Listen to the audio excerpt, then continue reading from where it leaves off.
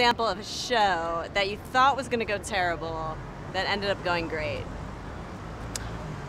Well, I did a show for Nike once, and it was during their Christmas party, and there was a basketball game going on in the back, and there were 4 couches, and I was 20 feet above everybody.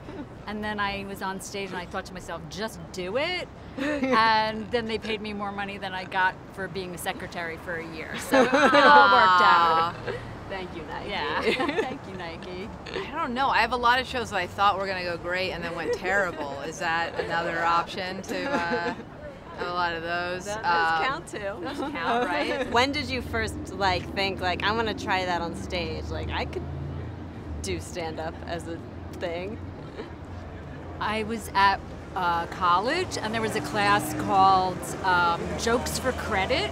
I didn't take it because comedy was not in my wheelhouse. I was a psychology major, but they were so funny, and I thought, I want to try that at some point. So that was the first time I was like, I saw my peers doing it, and I wanted to try it. I just like to write jokes, and I didn't know you could. I never was a performer, so I didn't know telling them was a bit of an option. But I just wrote a lot.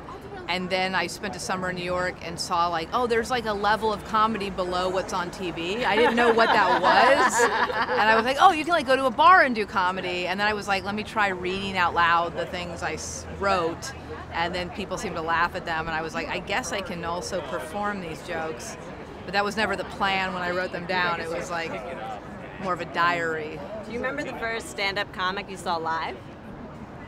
Barry Crimmins. Oh, who's here? At Stitches, and he was on stage with a cigarette, and I thought, I want to do that. So he was hilarious, but that was the first live comedian I saw. I remember the first dead comedian I saw.